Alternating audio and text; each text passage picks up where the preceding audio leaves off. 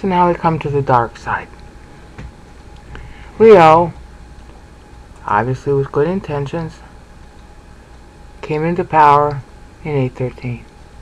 And as I said earlier, he comes into power here, but he did it wrong. Nikephoros' son, Michael Rangabi, was overthrown. He was overthrown.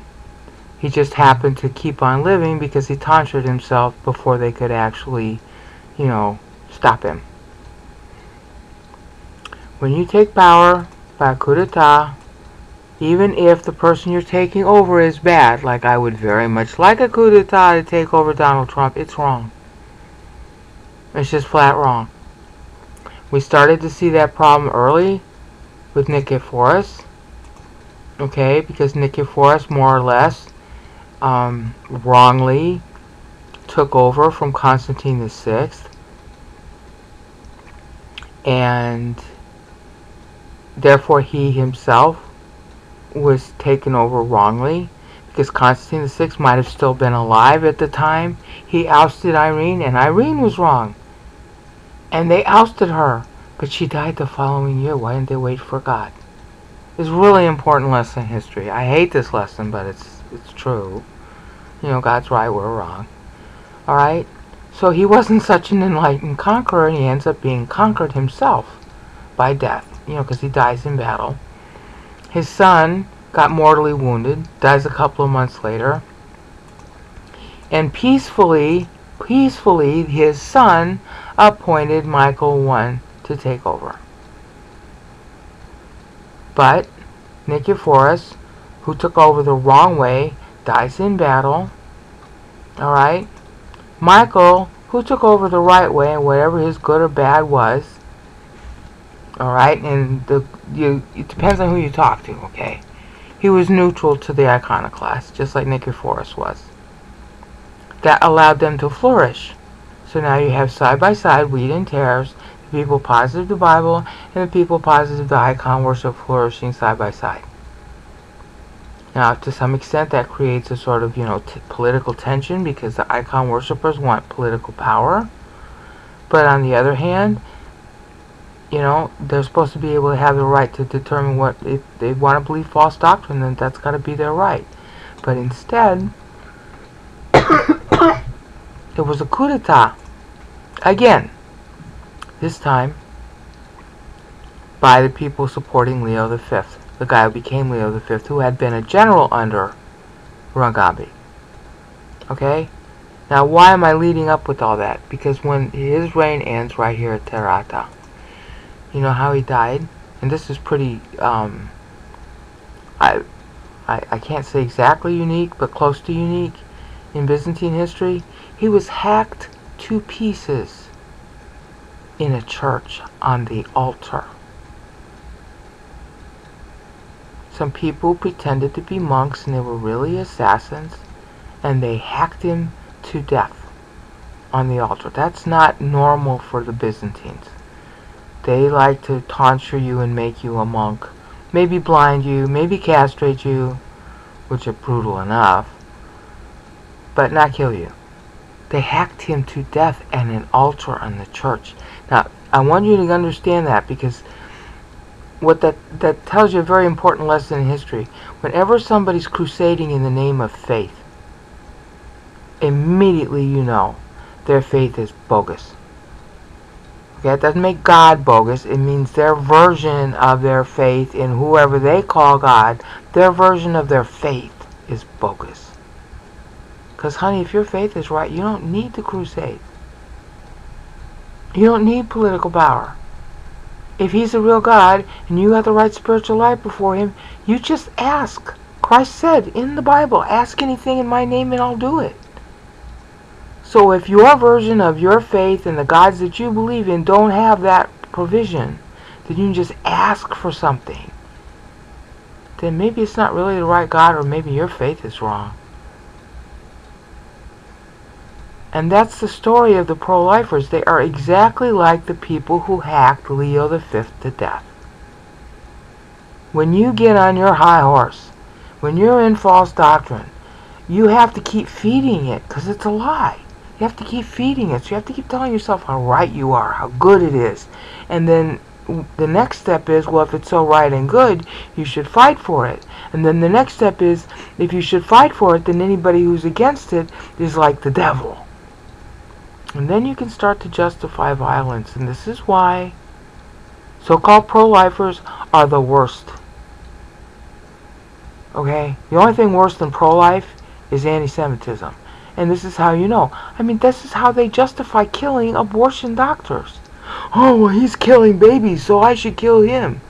And in what universe and what Bible does it say that you have the right to revenge on your imagined claim that that person is doing something wrong, anything wrong? See?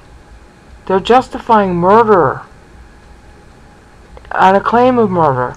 And by calling abortion murder, they're calling the mother who gets one and a murderess. The Bible doesn't do that. Why are they? So now they're going to try and license murdering some lady or gal or who gets an abortion, or the doctor who does it. That's murder. Even if they make it a law, it's still murder. And the people who are killing Leo V here at an altar in a church, pretending to be monks, it never dawns on them that that's murder? And in a church? No, because they're too far gone. Their self-righteousness is so bad, they're so hung up on their little political cause, they think that, oh, we're going to kill Leo V who sponsors iconoclasm. And that's a big victory for God. Honey, if God needed you to do that, He'd do that. This is why all the terrorists are wrong. The Quran says Allah needs no partners. Okay, well then He doesn't need terrorists strapping on bombs, and He doesn't need anybody going into airports and railroad stations and even mosques and setting off bombs in the name of Allah. God, if Allah wants to bomb a mosque or an airport to blow up, He doesn't need the help of a human.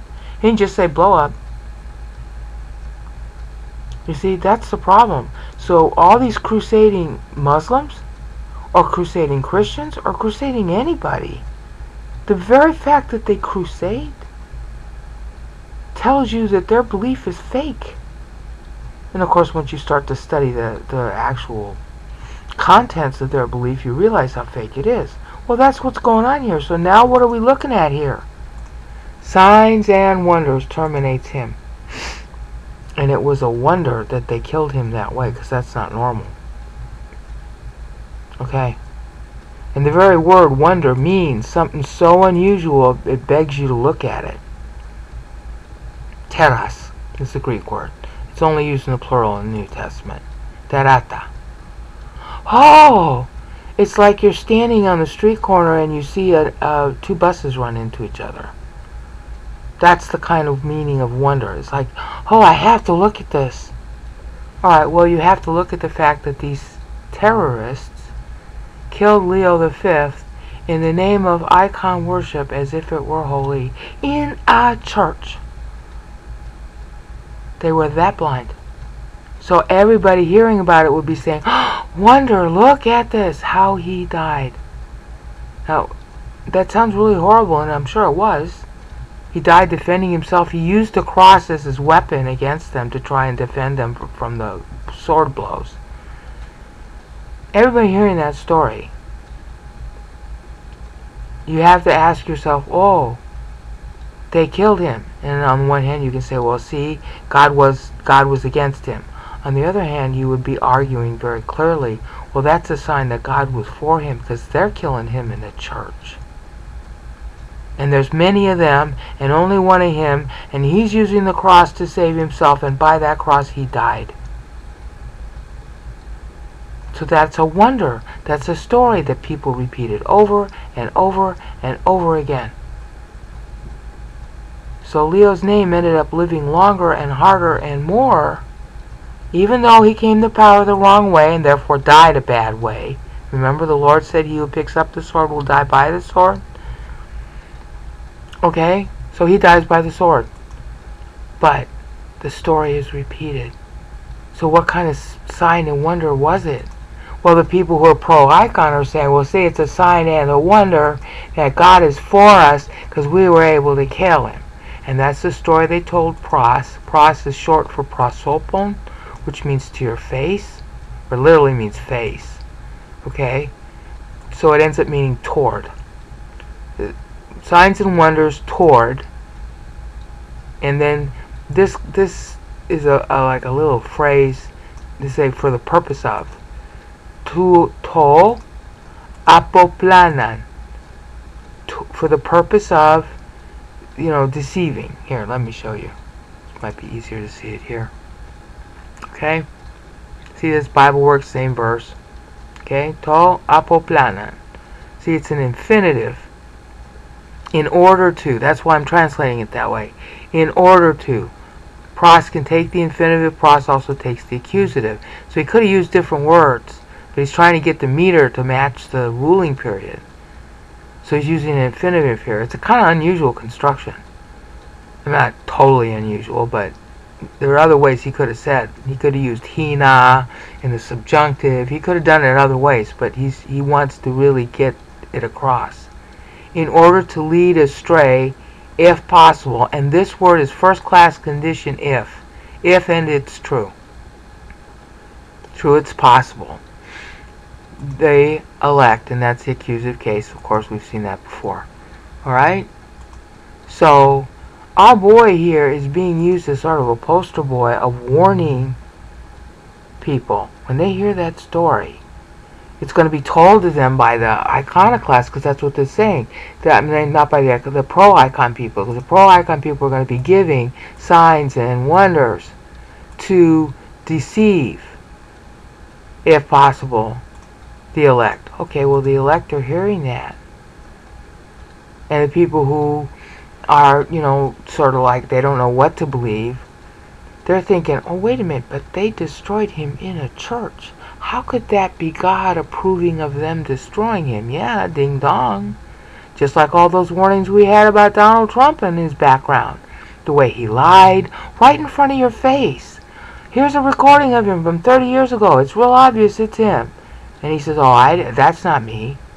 Honey, you got your hand in the cookie jar. Don't tell me it's not you. The guy does not know how to tell the truth.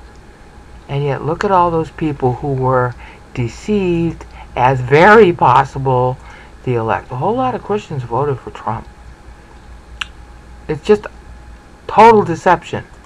So it's the same thing. Signs and wonders to, in order to. You have to sort of translate this in order to deceive, idiomatically in English. If possible, yes it is, because the I means it is. Aeon would mean maybe it's possible, maybe it's not. Then you got other particles to show that it's not. So yes, it is possible, the elect, to deceive them. The word kai doesn't belong there because it means even, and they're borrowing that from Matthew. Okay, and how do I know that? Because this is ending at a 7. Alright?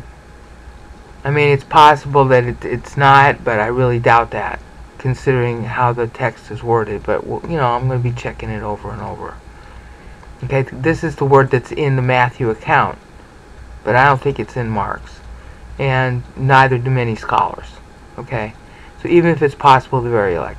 Okay, so that takes us to 845. So we're looking at a period here of 820 to 845 of a return to icon worship, promulgated and set up by violence. So, from 820 to 845, you got violence.